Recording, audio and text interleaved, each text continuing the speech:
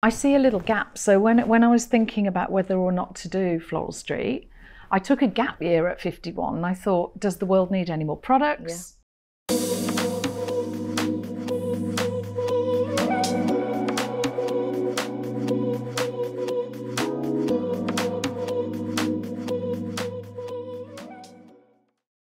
Hello and welcome to Unfiltered by Cohorted. I'm Ruby Norris and today I'm joined by Michelle Feeney, who has had a phenomenal career in the beauty industry and is now founder of Floral Street. So we're just going to chat a little bit to her about her career so far.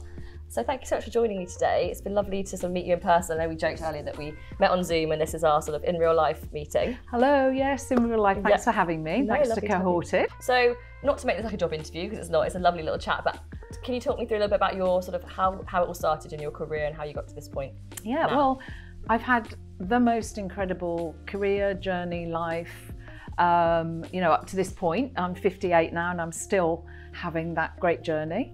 But I think if I look back really on where it all began, I think even into my childhood, I grew up sort of Irish descent, so it's sort of a community in Birmingham in the Midlands in the 60s and 70s.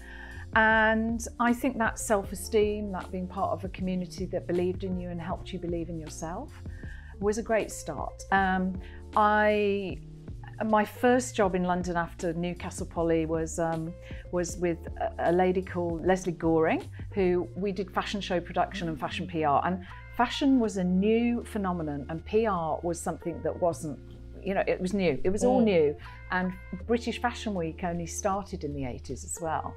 So I was amongst pioneering women and people that were doing things in a different way. I then worked for Lynn Franks, who's another legendary leader